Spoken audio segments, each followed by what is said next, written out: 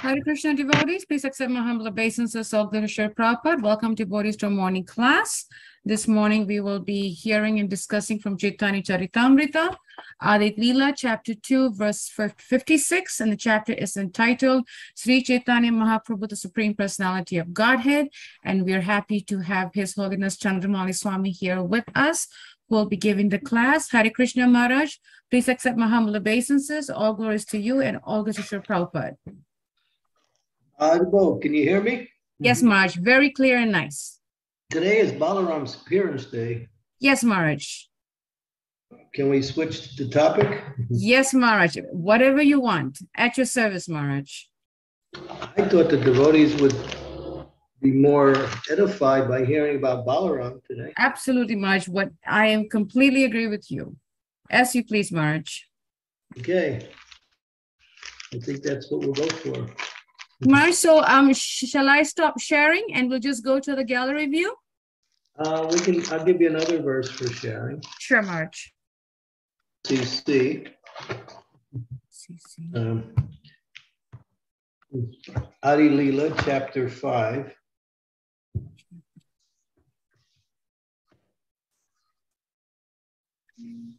Any particular verse, Maharaj, or just this part?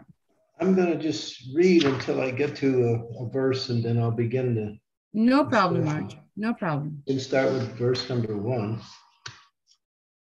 And I'll probably go up to about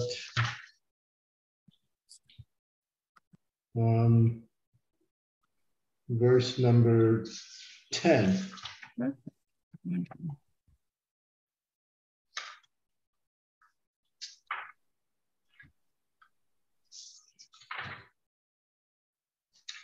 Okay, so I'll just read the translations until I get to the verse. Okay. Yes, Maharaj. Jaya Jaya Sri Chaitanya, Jaya Nityananda, Jaya Dvaita Chandra, Jaya Gaura Bhaktavinda. So this is from Caitanya-caritamrta, Glories of Nityananda, Lord Nityananda Balaram, verse number 1. Let me offer my obeisances. The Lord Sri Nityananda, Sri the Supreme Personality of Godhead, whose opulence is wonderful and unlimited. By his will, even a fool can understand his identity. All glories to Sri Chaitanya Mahaprabhu, all glories to Lord Nityananda, all glories to Advaita Acharya, and all glories to all the devotees of Lord Chaitanya Mahaprabhu.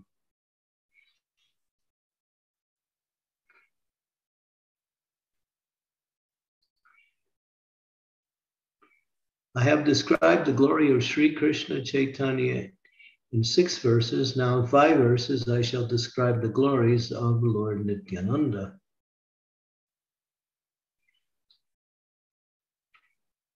Supreme Personality of Godhead, Krishna is the fountain head of all incarnations. Lord Balaram is his second body. Srila Prabhupada's purport. Lord Sri Krishna, the absolute personality of Godhead, is the primeval Lord, the original form of Godhead, and his first expansion is Lord Balaram. Personality of Godhead can expand himself in innumerable forms. The forms that have unlimited potencies are called swamsa, and the forms that have limited potency, the living entities, are called vivinamsa.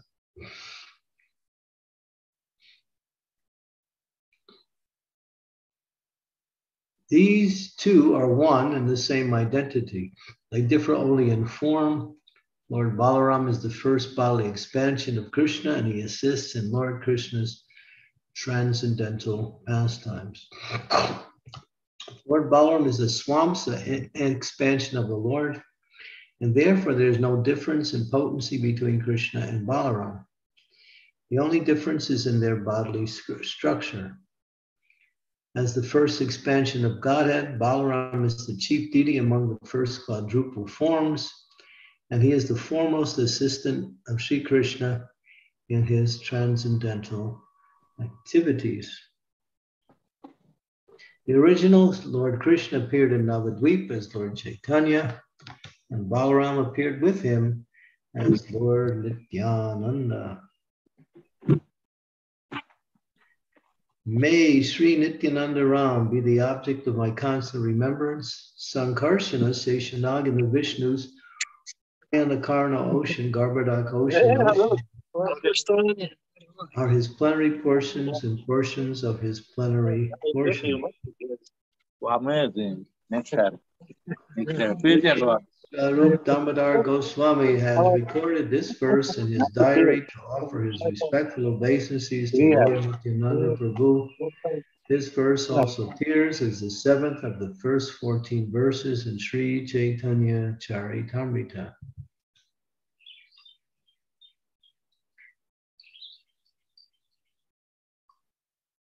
Lord Balaram is the original Sankarsana. He assumes 5 other forms to serve Lord Krishna. He himself helps in the pastimes of Lord Krishna, and he does the work of creation and 4 other forms. I'll read the Bengali on this verse here. Shrishtiatka Seva Tandra Anjanara Palana Sesa Rupakara Krishnera Vivida Sevana. He executes the orders of Lord Krishna in the work of creation in the form of Lord Shesha. He serves Krishna in various ways. Srila Prabhupada's purport. According to expert opinion, Balaram, as the chief of the original quadruple form, is also Sankarshana. Balaram is the first expansion of Krishna, expands himself in 5 forms: Mahasankarshana, Karana Sayi, Garbhodaka Sayi, Shirodaka Sayi, and Shesha. These 5 plenary portions are responsible for both the spiritual and material cosmic manifestations. In these 5 forms, Lord Balaram assists Lord Krishna in his activities. The first form of these forms are responsible for the cosmic manifestation, whereas Sesha is responsible for personal service to the Lord. Shesha is called Ananta, or unlimited, because he assists the personality of Godhead in his unlimited expansions by performing in unlimited varieties of services. Sri Balaram is the servitor Godhead who serves Krishna in all affairs of existence and knowledge. Lord Nityananda Prabhu, who is the same servitor Godhead, Balaram performs the same service to Lord Gauranga by constant association. Om Gyanti Midandasya Ganajana Salakaya Chaksu Unmilitam Yena Tasmai Shri Gurave Namaha. Nama Om Vishnu Padaya Krishna Prastaya Bhutalaya Shri Bhakti Vedanta Swami Iti Namine. Namaste Saraswati Deve Gauravani Pacharine Nirvisesa Sunyavadi Vastyatya Deyasatarine Vanchakalpatarubhischa Vipasindu Bhaja Patitanam Bhavanebhyo Vaishnavebhyo Namaho Namaha. Jai Sri Krishna Chaitanya Prabhu Nityananda Sri Advaita Gadadhara Sivasari Gaur Bhaktivinoda Hare Krishna Krishna Krishna Hare Hare Hare Rama Rama Rama Hare Hare. So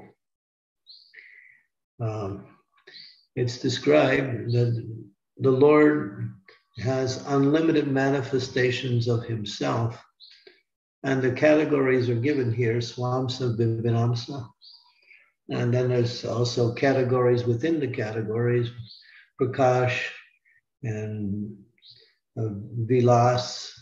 And so there's different manifestations of the Godhead to perform the activities both in the material and spiritual realm. Balaram is the foundation by which all of these other activities expand. So Krishna's first manifestation of himself is Sri Balaram. Now, we understand by authority that both Balaram and Krishna are eternal. So therefore, when we say Krishna expands, it doesn't mean that Balaram all of a sudden now becomes manifested. He is eternally manifested and eternally active. It's just for the sake of understanding that at a particular point, Lord Balaram starts to perform certain activities in relationship to the Lord. He is eternally existing, and his activities are also eternal. As it says here, he serves Lord Krishna in all affairs of existence and knowledge. And so we see there is what is called Sandini, Samvit, and Ladini. These are the three categories of the existence of the personality of Godhead, which he manifests all his knowledge and energy in. And he also performs his pastimes, which is the Ladini energy. So in his existence, he maintains everything and creates everything and maintains it. In his knowledge form, his knowledge features, Samvit, he knows everything, past, present, future, and everything, all knowledge is known by the Lord through his Samvit potency. So the Sandini potency maintains existence, and his potency as Ladini, he performs various pastimes for his transcendental pleasure. Here we see Balaram actually is the personality who expands all of these different energies into place. So for the sake of understanding, we explain that Lord Balaram is the initial manifestation of Krishna's. So Balaram expands from Krishna, and then Balaram expands further into the what is called the Chaturvyuha, which consists of Vasudeva, Sankarshana, Pradyumna, and Aniruddha. Sometimes they are manifestations of the energies of the Lord in the form of the Lord's weapons, the chakra, the gada, or the club, the lotus flower, and the conch shell, which the Lord Narayan forms hold in different positions throughout the different spiritual realms, and each of them has their own planet. So Lord Balaram is actually expanding in the form of these different Narayan features. And of course, it mentioned from the Chaturvyuha, Narayan manifests himself. In other words, he expands. And Narayan makes up the entire spiritual world. So the entire spiritual world is an energy of Lord Balaram. And then from the Narayan feature, the second Chaturvyuha expands again, Vasudeva, Sankarshana, Pradyumna, and Aniruddha. And from the second Sankarshana, Mahavishnu expands, and then the material creation starts to unfold. Well, here you see how Balaram is involved with all aspects of coordinating everything of the spiritual and material manifestations. And sometimes he is also called the God who is serving. There is God who is served and God who is serving. So we also understand that Lord Balaram serves Lord Krishna by performing these different functions, both in the spiritual and material world. It's also mentioned that the manifestations of the mercy feature of the Lord, that is the spiritual masters, the pure spiritual masters, are expansions of Lord Balaram. So we see from that connection that Lord Balaram, he is serving the Lord in different ways. And we'll go into some of that in detail a little later in the discussion. But here you find that the Guru manifestations or the pure devotee manifestations are actually coming from Balaram Tattva, or Guru Tattva, which is also Balaram Tattva. Because Balaram plays many roles in his service to the Supreme Personality of Godhead. He also manifests himself in different ways according to the different relationships with the Supreme Personality of Godhead. And that is the 5 rasas. So in the neutrality ras, he becomes the Lord's shoes, he becomes the Lord's bedstead, he becomes the Lord's arti paraphernalia, he also becomes the Lord's mridanga, the kirtan paraphernalia, in the mood of Lord Nityananda. He also is, in some sense, he's the Lord's umbrella, he's the Lord's clothes, and he is, in some cases, but not all, the Lord's jewelry.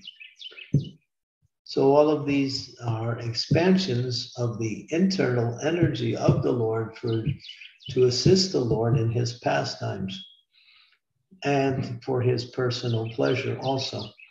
So that's Lord Balaram in his neutral ras. In Dasya ras, he finds different ways to serve the Lord. In Sakya ras, he becomes the brother of the Lord, and he serves the Lord as a friend. In the Vatsalya ras, he's still in the role of older brother of the Lord, but he takes the position of a parent. So he protects or watches over Krishna in the mood of parental affection in Vatsalya ras. And little known, but it's also mentioned, he also manifests himself in the form of the younger sister of Srimati Radharani. So in the younger sister of Srimati Radharani, he is known as Ananga Manjari, who serves Lord Krishna by performing the activities of Madhurya Ras, or having conjugal love with the Lord. So you see the Lord Balaram performs activities in all the 5 rasas to give pleasure and assistance to Lord Shri Krishna. As the Lord manifests his different incarnations, the Lord comes along with his brother Balaram. In the incarnation of Lord Ram, he became Lakshman, the younger brother. And in the manifestation of Krishna, he becomes Balaram, his original form, as the older brother. And in the manifestation as Lord Gauranga, he becomes Lord Nityananda, also the older brother. So you see, in being in the older brother's role, he plays the role also of Vatsalya ras. In the younger brother's role, when he was Lakshman, he didn't play that role of Vatsalya ras because younger brother doesn't play the role of parent in that particular manifestation. So you see how Lord Balaram, he performs all of these different activities just for the pleasure of the Supreme Personality of Godhead. He is the Supreme Personality of Godhead. As it's mentioned, there's no difference between Lord Krishna and Lord Balaram. And sometimes it's given a little bit of a comparison that Krishna is compared to a blackish rain cloud during the monsoon season, his color. And Balaram is compared to a beautiful spring cloud, which comes in the spring season. And he is whitish. He is a pure white color. As Krishna likes to dress in a blue color, and he has a yellow dhoti with a blue top piece. But in when Balaram comes, Balaram dresses in he dresses in white and blue. Yeah, white and blue is Balaram's colors. And the Lord Krishna is yellow and blue, like that. So these different manifestations of the Godhead. So there was one time there was a discussion between 2 devotees, that 2 very, very senior devotees. One was saying that the only difference between Krishna and Balaram is that Balaram is of the whitest complexion and Krishna is the blackish complexion. And then another person was saying, yes, that is true, but there's another difference. Only Krishna has relationships with Srimati Radharani, not Balaram. So there was somewhat of an argument. A third senior devotee came and heard the argument and went to Srila Prabhupada and explained, this is what's going on. This devotee is saying, it's just the only difference is in the color. The other one saying, yes, that's true, but there is another difference, Krishna with Radharani. And so he presented it to Srila Prabhupada, and Prabhupada said, he pointed to the first argument and said, well, he's right.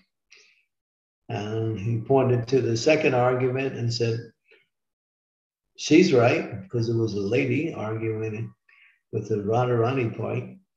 And he said, but then he said to Prabhupada, how can both be right? And Prabhupada said, you're also right.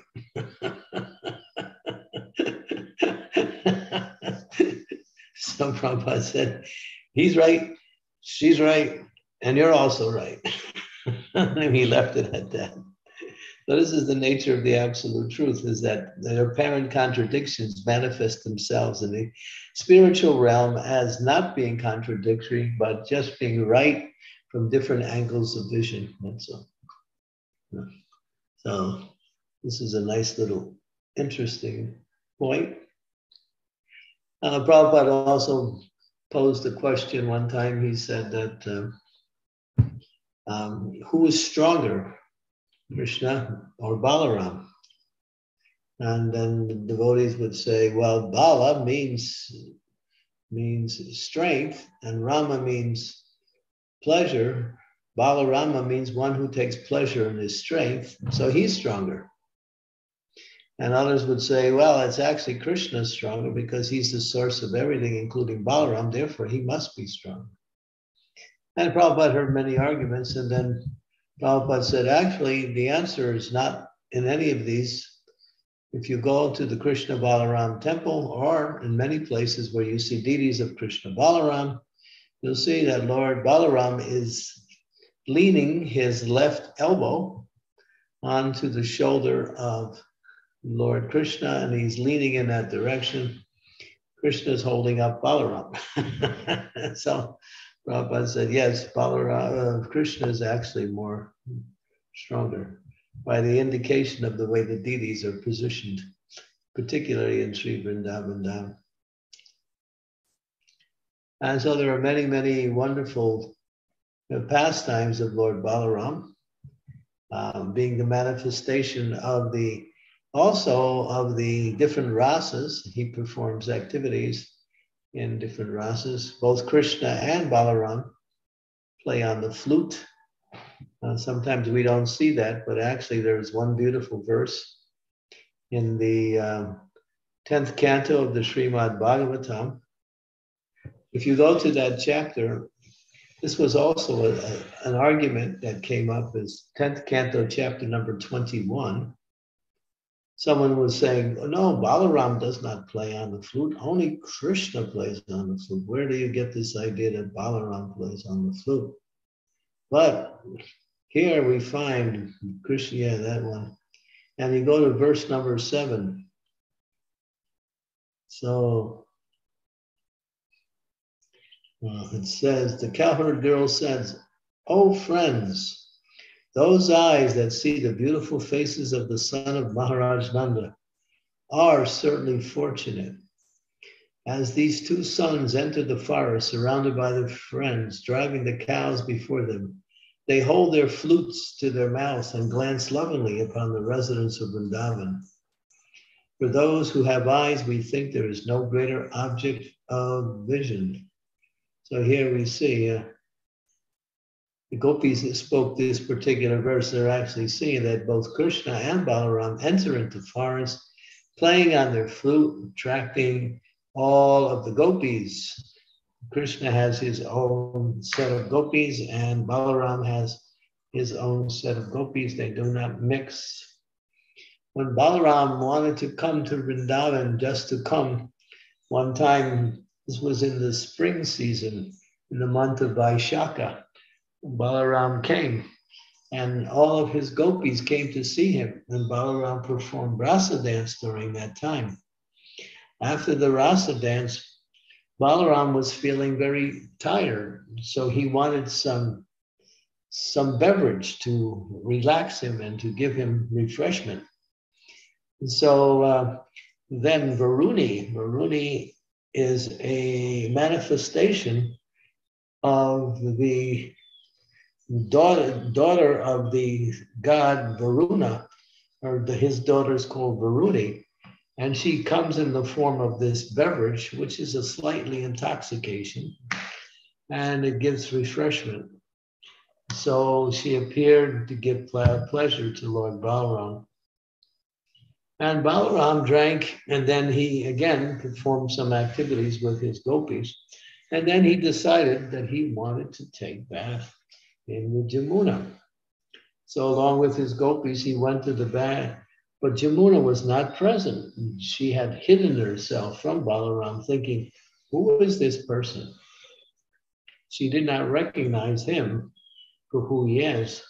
And so she hid herself. Balaram became very much disturbed by her activity, and he chastised her and saying, if you don't appear before me, then I will take your stream and cut it into. And so he took his plowshare, which is his immediate share, and he dug it into the Jamuna River and started pulling her in different directions. So now you see Jamuna has many tributaries, and this is all due to Balaram. So, but actually, and then of course, when Jamuna realized that who he was, she realized she had committed a great offense, not recognizing his position. So she appeared with folded hands. As a beautiful picture. You can see how she offers her obeisances to Lord Balaram, the Supreme Personality of Godhead, and offers any services that he wants. Balaram wants to bathe with his gopis in the water. She provides beautiful, beautiful flowing fresh water for Balaram to enjoy, and Balaram enjoys with his gopis. Balaram's gopis are a little bit younger than Krishna's gopis, but they are also, they're known as gopis, and they are exclusively perform rasa dance only with Balaram, not with Krishna, and vice versa. Krishna's gopis do not go with Balaram like that. So during that time also there were many, many wonderful pastimes.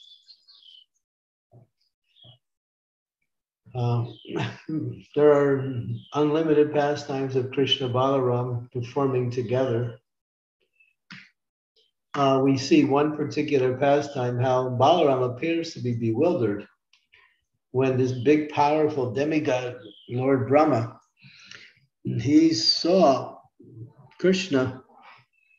He didn't see, he heard. He actually heard that Krishna had killed this big, vicious demon named Aghasura, who was in the form of a snake, who was huge. When he opened his mouth was 1 mile high from bottom to top. And the cowherd boys had run into the mouth thinking it was a cave.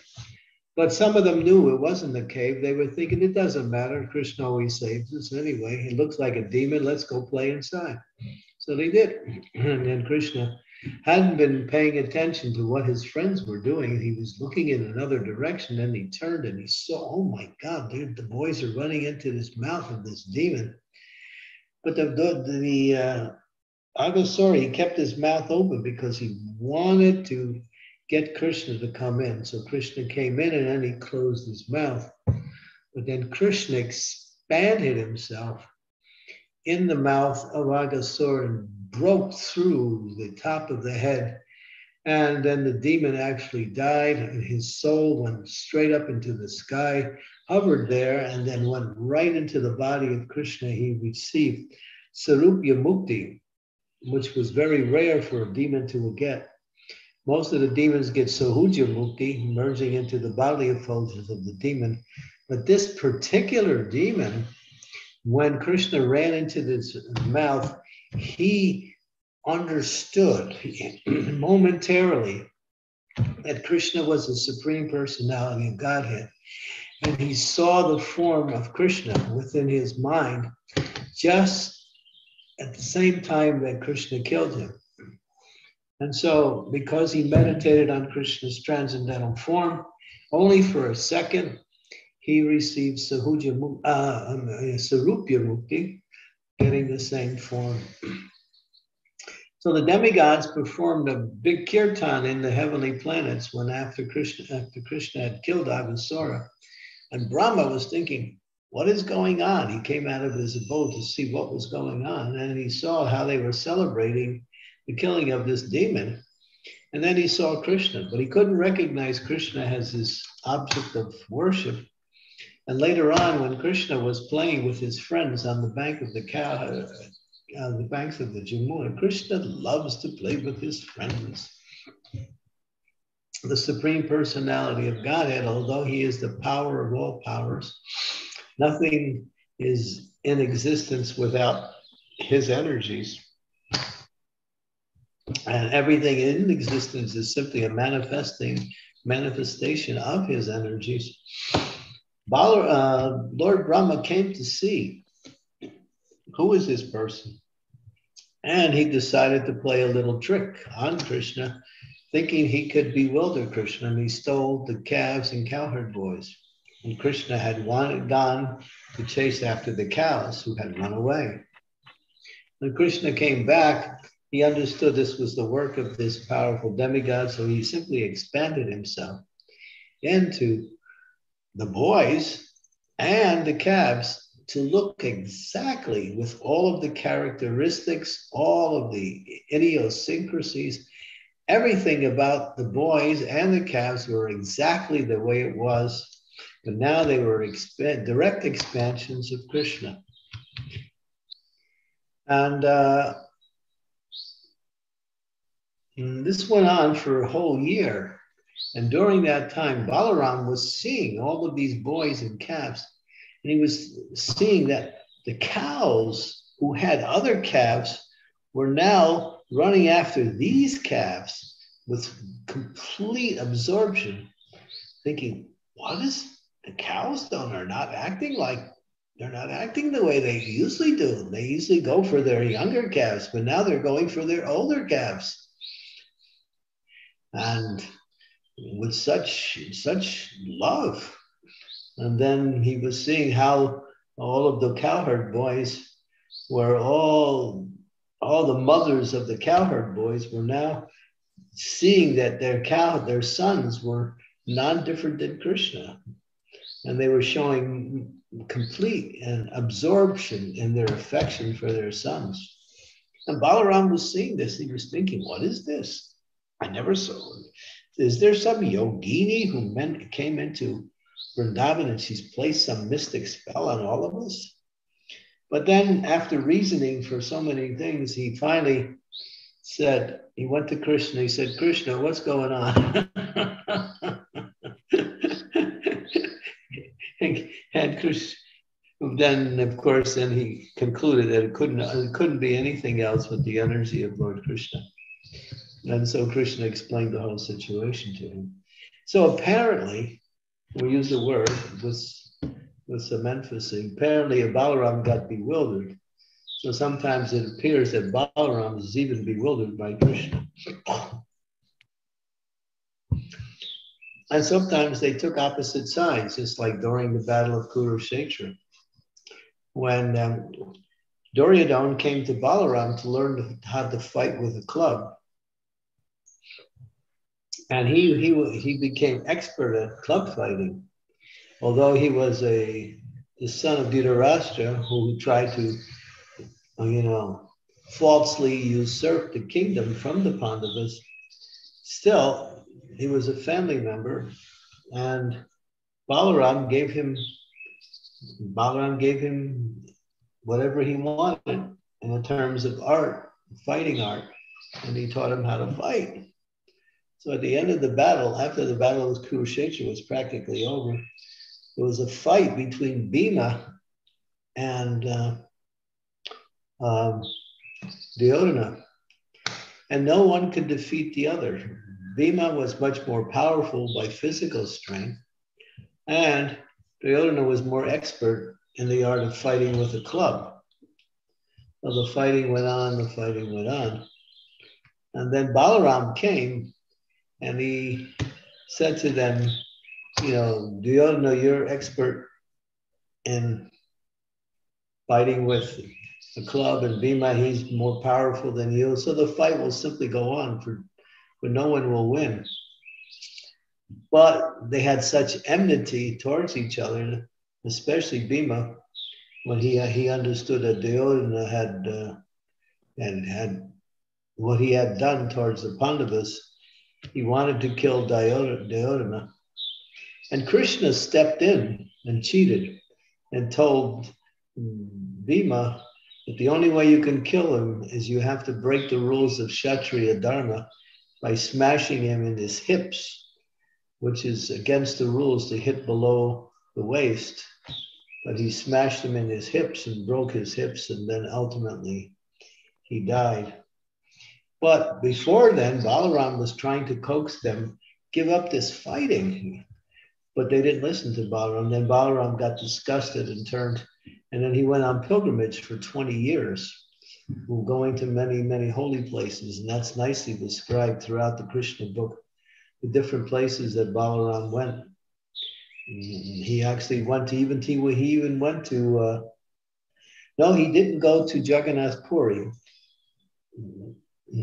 He didn't want to go to Jagannath Puri because he knew he would see himself in his manifestation as a deity, and he didn't want to go and therefore disturb the worship of the people there.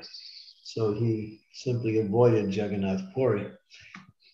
But he went to one place, Naimisharanya, where the sages were performing different sacrifices. But there was one demon whose name was Balbala, and he was a nasty demon. When the sages would perform their yajna, just at the time when they were concluding their yajna, he would come and he would pour all kinds of nasty substances on their sacrifices, blood, pus, urine, and stool, and he would defile the whole sacrifice. And this was becoming a problem. So right around that same time, just before Balaram came, they performed a yajna to honor the head of the sacrifice, which was Romaharshan Sutta. So Romaharshan Sutta was given the position of being the leader amongst the sages at Naimisharanya. So he had just taken that position, honor was being given to him, and right after that, Balaram appeared. And all of the sages in Naimisharanya immediately got up and worshiped Balaram, honored his presence, spoke so many beautiful words in his glorification. But Romaharshan Sutta didn't do that. He continued to sit on his position as being the head of everyone. And when Balaram saw that, he became angry. And he took a piece of kusa grass, which is a very sharp type of grass that grows in certain places. You can see it even today. Kusa grass is actually, it's the hairs that fell from the body of Lord Varaha onto the earth after he picked the earth from the Garbhodakshaya ocean. And his hairs fell onto the earth and grew as this grass known as kusa grass, which we use for various types of worship. So Balaram picked up this sharp grass and went and killed Romaharshan with that piece of grass. The sages were aghast. They had just elected him as the head of their assembly, and now Balaram had killed him. And so They said to Balaram, Balaram, now what are we going to do? It seems like you have acted wrongly, and therefore you have committed an offense. You're going to have to atone for that. They said to Balaram, you had committed an offense. Of course, the Supreme Personality of Godhead can't commit an offense, but this is what they said. But then Balaram said, all right, if you want, I'll bring him back to life. No, no, no. We don't want you to do anything that you don't want to do. So, therefore, Balaram, they said, please, but now we are at a leader in our group here. We have no head sadhu. So Balaram said, actually, his son is here, Sutta Goswami, and therefore the son takes on the characteristics of the father. Therefore, Sutta Goswami is qualified to take the position.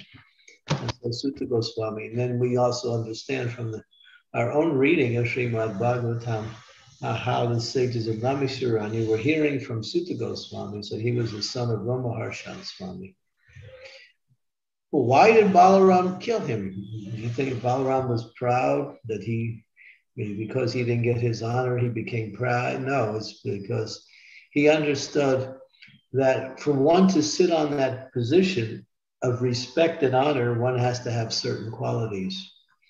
And he did not have the quality of honoring the Supreme Personality of Godhead. And therefore, he was, what we say, proud of being in that position. So it's explained in that particular verse that, in that section, there is one particular verse which explains that that on a stage, a person will play a role. In that role, they become somebody different than who they actually are. And therefore, it becomes an act. So in the same way, the verse explains that actually Balaram could see he was not qualified to sit on the throne. It was simply a dramatic act. And therefore, he was removed by the mercy of Balaram. Like that. So it says that the characteristics of a great soul is what makes them a great soul. Their learning is one of their characteristics, but it's not the only characteristics. Humility, pridelessness, and honor and worship of the Supreme Personality of Godhead is the main quality of all devotees. A devotee may have so many good qualities, but the main quality that makes a devotee a devotee, he is absorbed and he is fixed on worshiping the Supreme Personality of Godhead in devotional service.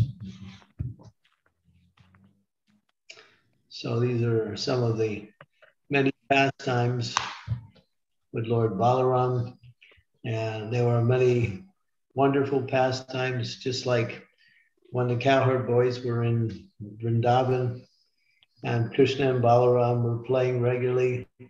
So the cowherd boys came to Krishna and Balaram. Krishna and Balaram, there's a wonderful forest. Its name is Talavan. And in that forest, there are these big, big trees, and they have the best of all fruit. It's called the tal fruit.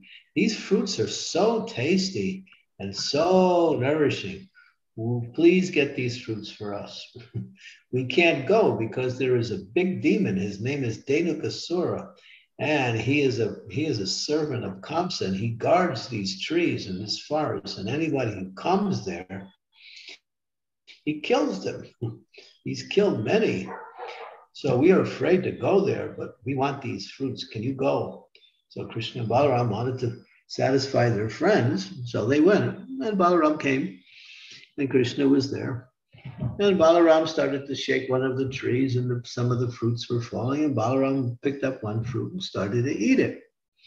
And then Dhenuk, he started to, who's in my forest? What's going on here? Oh, there he is. So he came. He's an ass. He's in the form of an ass. And so he was running full speed towards Balaram, and he turned around, and when he got to Balaram, and kicked Balaram really as hard as he could in the chest. But for Balaram, it was like somebody throwing a flower onto him. There was no effect. But Balaram wanted to enjoy the fruit, so he started to eat. And then this demon decided to attack him again. And this time Balaram didn't want to be bothered. So when he came, Balaram just grabbed his hind legs with one hand and just swirled him and twirled him around at such high speed that he lost his life simply by being spun around. And then Balaram threw him up into the tree, one of the tall trees, and that hit the tall tree, and the tree started to shake, and the tree started to bend, and then finally it broke and fell onto the other trees. And all of the different trees started to drop their different fruits, being hit by this one tree that was thrown by Balaram and this big demon. And then he was dead, and all the fruits were going on. And then all the cowherd boys and Krishna started to pick up. But then all of the followers of Dhenukasura, all his ass-like friends, they came and started to chase after Krishna and Balaram. And Krishna and Balaram were just enjoying the fruits. So when they came, they grabbed them by their hind legs and threw them up to the tree. And Srila Prabhupada describes in that particular situation that it was like a panoramic scene, all of these different asses who were different colors. They made a beautiful rainbow in the trees, and all of these dead asses. They were just like giving color to the forest. And then Krishna and Balaram, one after another, were throwing them up, and then all the fruits were falling. And then they enjoyed the fruits nicely. And so one time they were narrating this particular pastime to Srila Prabhupada. And they were describing, Prabhupada said, just see, the cowherd boys are asking Krishna and Balaram for service. They're asking Krishna and Balaram to serve them. But what Prabhupada was saying, this is the relationship between Krishna and the cowherd boys. Krishna likes to serve his friends, and the friends like to serve Krishna. And so the cowherd boys will ask Krishna and Balaram to do things, and Krishna and Balaram will do it. And this is their loving relationship between them. So this is a nice pastime. And another pastime where Balaram is directly involved was in Palambasura. One particular demon who was a friend of Kamsa took the disguise of a cowherd boy in order to come and to kill Krishna and Balaram. So Krishna recognized this cowherd boy. He could see him. And therefore Krishna made a plan. So he said to Balaram, let's gather all the cowherd boys and let's play our favorite game. Okay, so they got together, they start playing, and the loser of the game will be two sides. I'll be on one side and you'll be on the other side. You'd have your boys and I'll have my boys. And the losers have to carry the winners on their shoulder. So this cowherd boy who was a demon took the side of Krishna. And Krishna's side won, Balaram's side lost. So Balaram had to carry a cowherd boy, and it just happened to be this demon in the form of a cowherd boy. He put him on his back, and he was going with Balaram. They were just supposed to play around, but this demon decided to kill Balaram and take him a distance away. And as he was running, Balaram was thinking, well, what? This cowherd boy, where is he? Oh, then he realized this cowherd boy, and then he took the form, his actual form, as this big, monstrous demon who was completely black in color. He said he was like the color of carbon. His eyes were like red, like blazing sockets, and his teeth were like fierce swords. And so when Balaram saw that, he took his fist and boom, punched him in the head, cracked his head open, and came out of his head and said it looked like red oxide that was flowing from a mountain. and the demon was dead. Haribo! Devotees like when demons get killed. So these two particular pastimes are very instructive for each and every one of us because they represent certain anarthas. Balaram, who is actually a manifestation of Guru Tattva, who helps the devotee overcome their anarthas. So these two demons were killed by Balaram, and mostly all of the other demons were killed by Krishna. It says that these other demons also represent some of the anarthas or bad qualities that block one's progress in devotional service. So it says that when the anarthas that we have that are represented by the demons Krishna kills, we simply pray to Krishna. And by Krishna's mercy, we can overcome these particular anarthas. But there are two anarthas. One is the ignorance, because an ass demon represents stupidity or ignorance, simply works hard, simply carrying someone else's load for a little bit of grass, which is available anywhere and everywhere. So an ass is not considered a very intelligent animal. He's considered the fool of all of the animals. And so he represents ignorance and working hard for material gain, that's all. And therefore, when devotees are, what we say, afflicted by these types of anartha, they have to not only pray to Balaram, but they have to remove the anartha by their own endeavors. In other words, one has to practice devotional service and develop the qualities to overcome these anarthas, particularly ignorance of the bodily conception of life, thinking that I am this body, which is the basis of all ignorance in life. As soon as we think I am this body and all the activities I perform in relationship to the body is actually me and meant for my enjoyment, this is the ass-like mentality.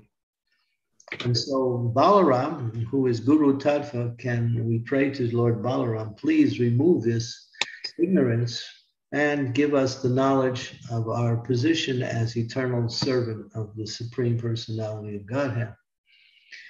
And working hard for these material things. And you see people in the material world, they simply work hard for what?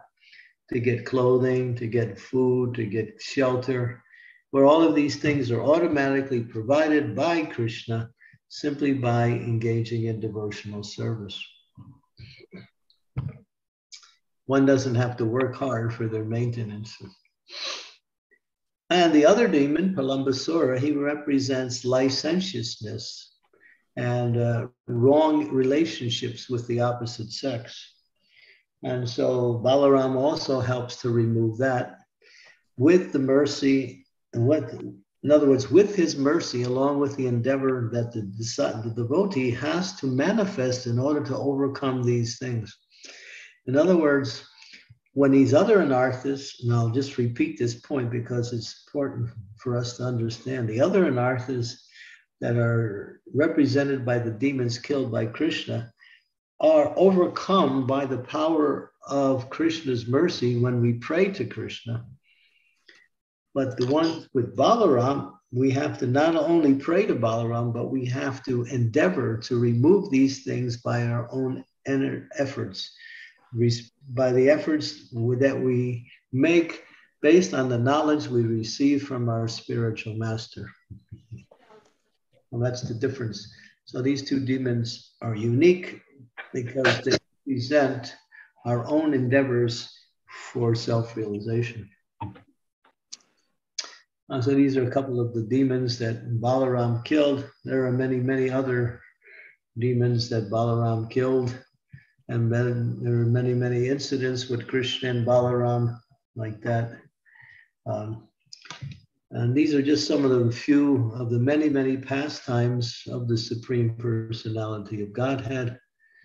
We can simply hear these pastimes, in particular today on the appearance day of the Lord. And when we do, we get the special mercy of Lord Balaram. And when you get the special mercy from Lord Balaram, the path of devotional service is wide open. And there are many, many wonderful pastimes, but we will stop here and see if there's any comments and questions on the Supreme Personality of Godhead on his appearance day as Sri Balaramji. He is also known as Sri Nityananda and Lakshman. They are all non-different manifestations of the personality of Godhead who serves the Lord, who is the Lord, who serves the Lord in his different features. Thank you so much, Maj, for such a wonderful class and actually taking us on this journey of Sri Balaram's pastimes and, amazing feats. It was really sweet hearing that. I would like to ask devotees if any questions, any, comments, any clarification, please do jump right in and raise your hand. Yes, Raj, please go ahead, Prabhu. Can we go back to the stop the share screening? Yeah. Yes, Maharaj. Okay, there we go. Hare Krishna Maharaj, please accept my humble obeisances. All glories to Srila Prabhupada, all glories to you. Srila Prabhupada ki jai. Maharaj, can you tell me, please, what is the best way that I could please Lord Balaram? Well, let's see. The Lord is pleased by devotional service to Krishna. So if you have Jagannath deities, you have Krishna, Balaram, and Subhadra there. So if you serve Jagannath really nicely, Lord Krishna is very pleased. And that's one of the ways. For direct service to Balaram, or more direct service, is that Balaram, on his appearance day, we offer him their various types of foodstuffs. We cook a nice feast for him. And one of the things we should offer him is a bowl full of honey. Honey is very much liked by Lord Balaram. So we used to do that. And when I was in New Vrindavan on this day, we would always offer honey to Lord Balaram like that. And that would be one of the offerings. And the devotees would really try to get that as the Mahaprasadam.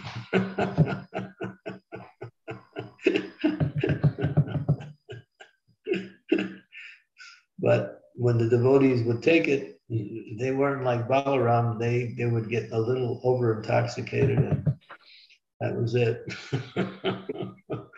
See you tomorrow.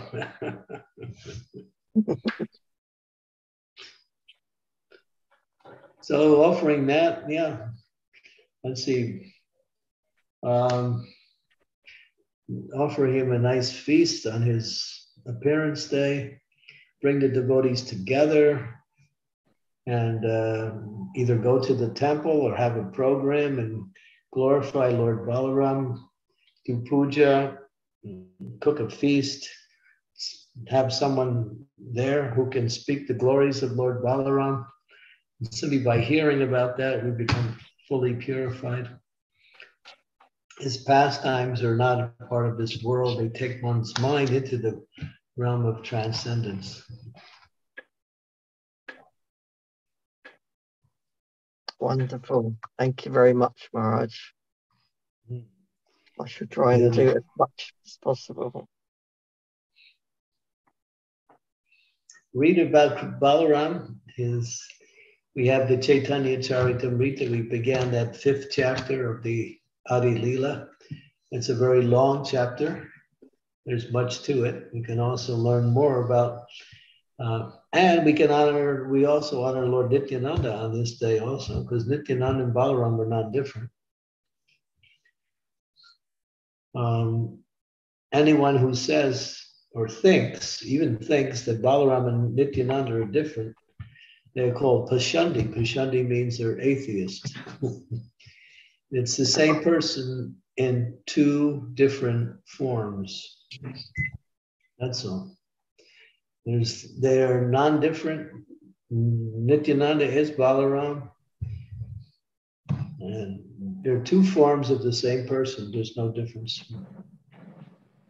When Balaram was here, he killed the demons. When Nityananda was here, he spread the glories of Lord Chaitanya's mercy in the form of chanting the holy name to destroy the demoniac mentality.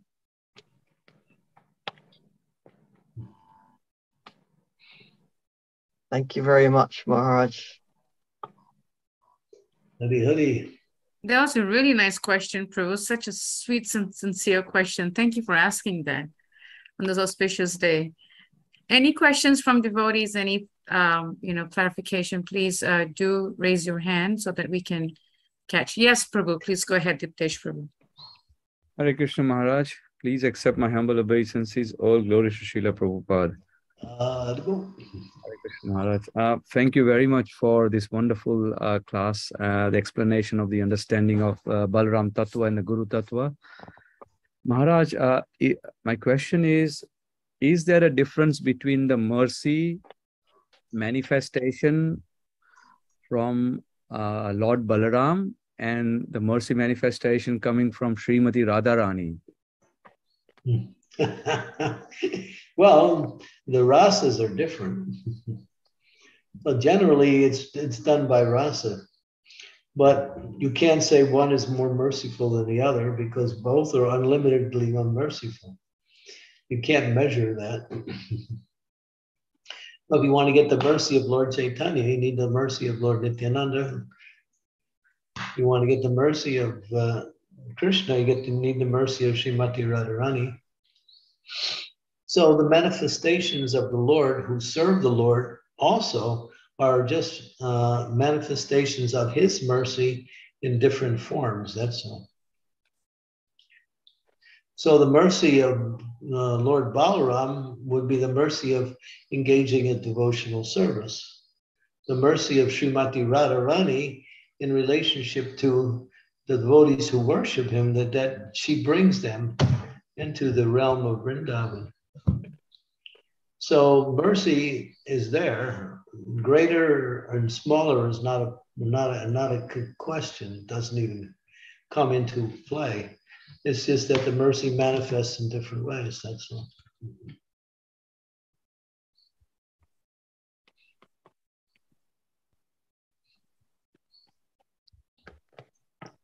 Thank you, Maharaj. Does that make sense? Yes, Maharaj. Yeah. So if you're in Sakya Ras, you might be worshiping Krishna Balaram. If you're in Madhurya Ras, you'll be worshiping Radha Krishna.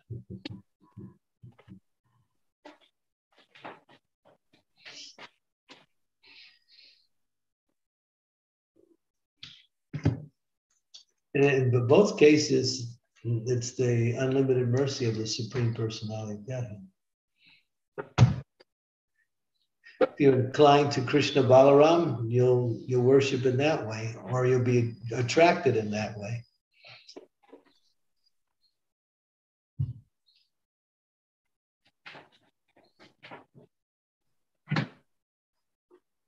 Thank you, Maharaj.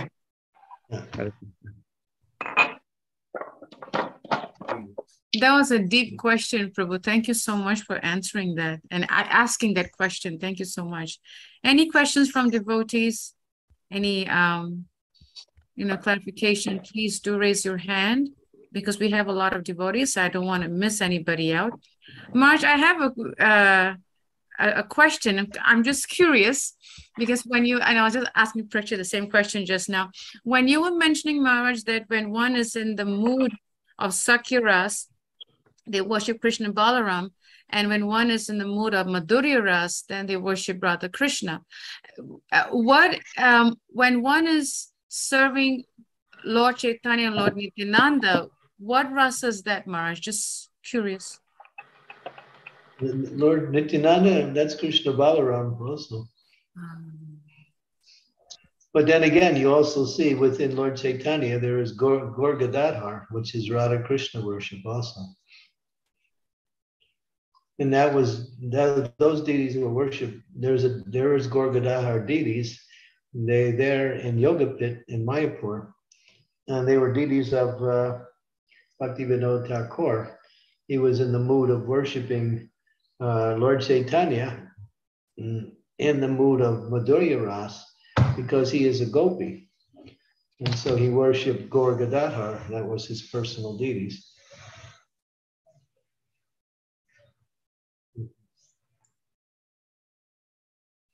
So you have that also in Lord Chaitanya, Gaur Gadadhar. But we know mostly is Nityananda, because Lord Chaitanya emphasized the Sankirtan movement. And so Lord Nityananda and Krishna and Balaram have come in order to spread the Sankirtan movement. So therefore it's Gaur Nitai, which is Brajendra Nandana Ye, Sachi Sutta Hoilo Se, Balaram Hoilo Nitai. The Brajendra Nandana Ye, Sachi Sutta. Brajendra Nandana is Krishna, Sachi Sutta is Lord Chaitanya. No difference. Brajendra Nandana Ye, Sachi Sutta Hoilo Se. Balaram Hoilo Nitai. Balaram and so in that verse spoken by Narottam Das Thakur in that prayer, he shows no difference between Krishna and Balaram and Gaur Nitai.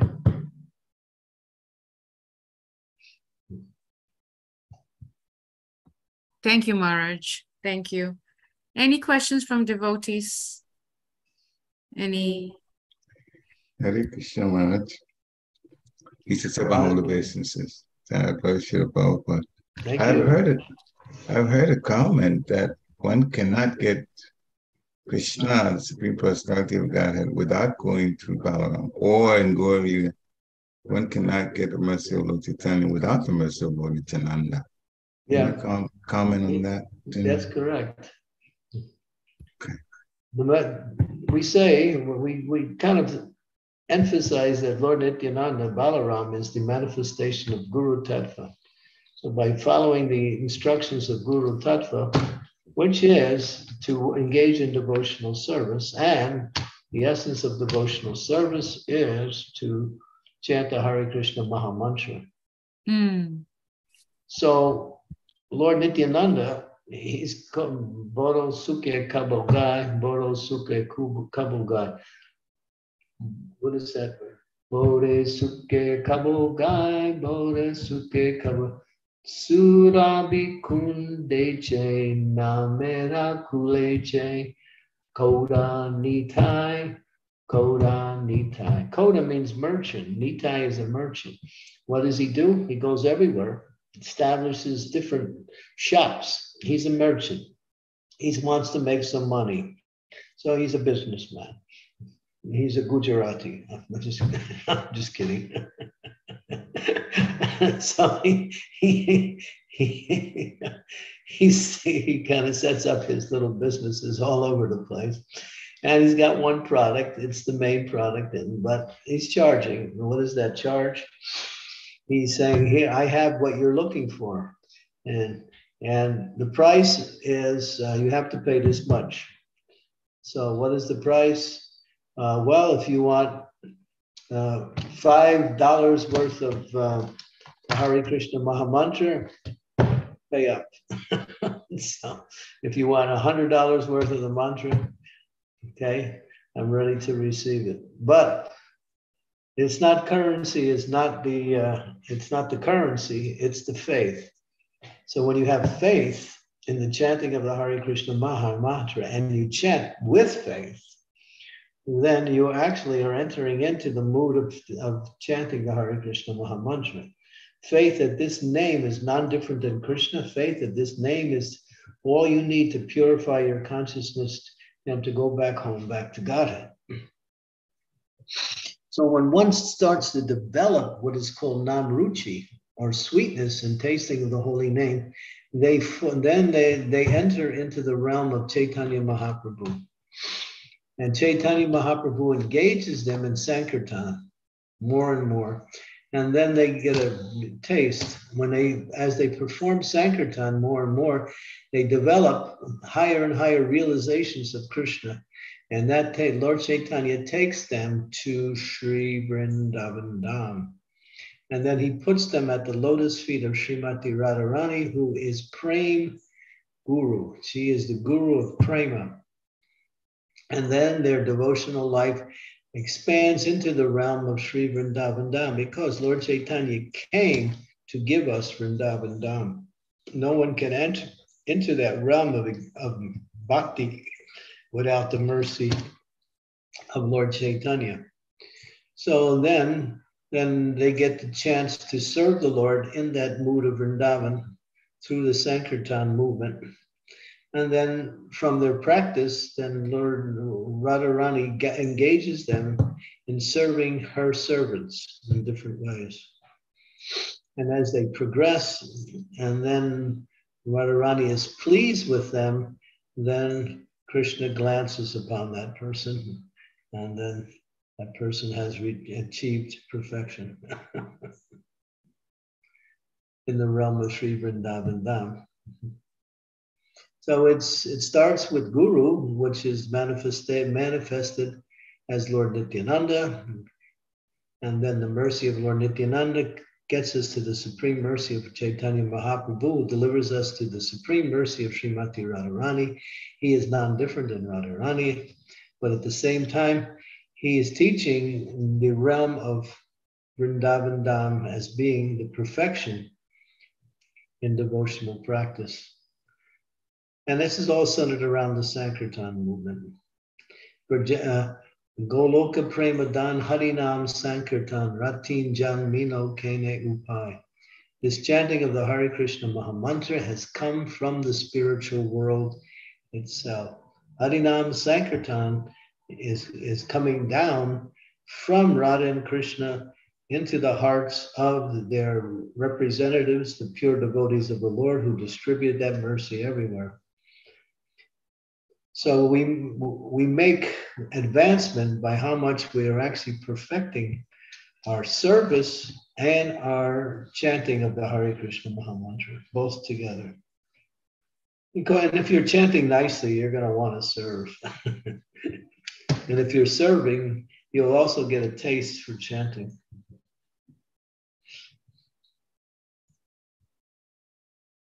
Those who don't do much service or hardly do any service, their chanting doesn't develop beyond a certain point. We should be engaged in service 24 hours a day. That is the mood of Vrindavan. And then we can qualify to get the mercy of the residents of Vrindavan. Tulsi Devi also. She opens up the door to the mercy of Vrindavan. Worshipping Tulsi Devi.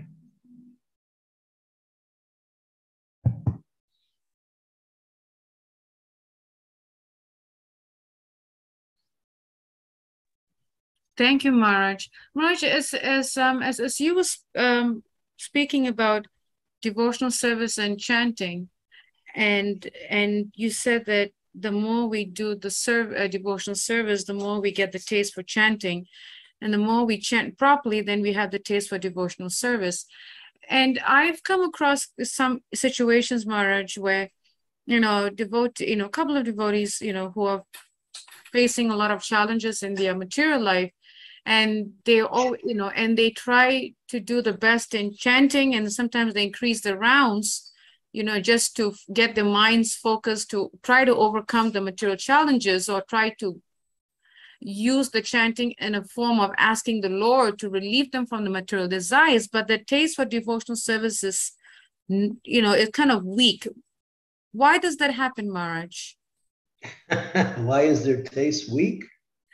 for devotional service, even though they're chanting the rounds, just, because they're going through so much material struggles and they're trying to chant the rounds, they're trying to, rather than chant 16, they do 18. But at the same time, I'm thinking that if that's what they're trying to do, probably that should increase the taste for devotional service, but it's going the other way. Well, sometimes, and it may just be an administration thing where they're not engaged in the best possible way.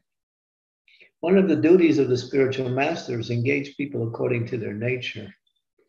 And this is Prabhupada's program for Varnashram. When you're engaged according to your nature, then you excel in your service and you become very creative, enthusiastic, and you expand your service.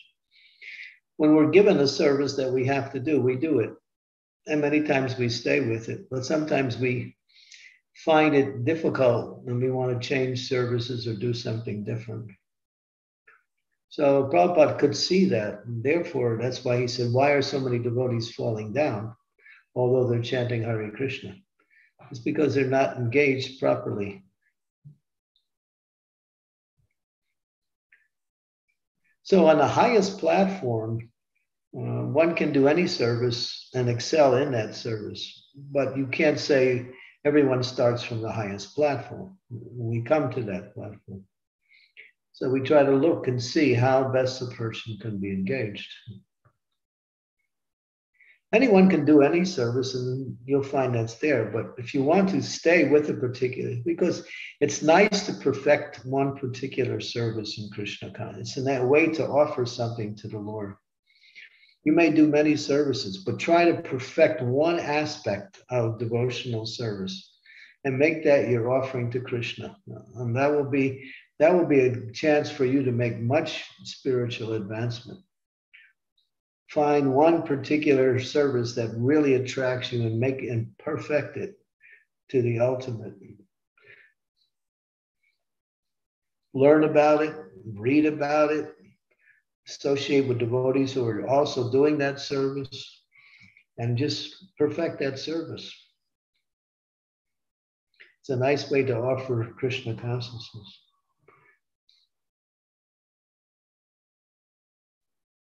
Thank you, Maharaj. Thank you. Any questions from devotees on this wonderful class on the pastimes of Sri Balaram, on this wonderful appearance day of Sri Balaram? Any thoughts, any reflections, any takeaways? Maharaj, if there's no question, Maharaj, would you like to end with a round of chanting? I was hoping you would say that. I was hoping you would say yes, Maharaj, because I'm assuming that you're still in the US. I'm in Charlotte now. Oh, Haribol. That's why I could hear the birds. I said Maharaj has got to be not in the city or suburb, because I could hear the birds chirping in the background. Yeah, we got a little bit of a few bushes out here next to the window. It's so sweet to hear that. But I was hoping you'd ask me to chant because I only finished 15 rounds and I was thinking I'll save the last one for the class. Oh, Haribol. Thank you, Maharaj. Okay. All right. So we'll begin. Okay. And those of you who are in the Charlotte area, please come to our program tonight at the house of Abhiram Saka.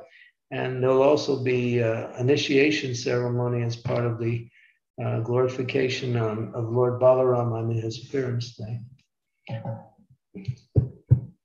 Hare Krishna, Guru Maharaj, please accept my humble obeisances. All rest to Srila Prabhupada. Guru Maharaj, our flight got delayed and finally it got cancelled. So we couldn't get any flight today. So we booked a flight for tomorrow morning, Guru Maharaj. Oh, okay. Oh, I was thinking you were here already.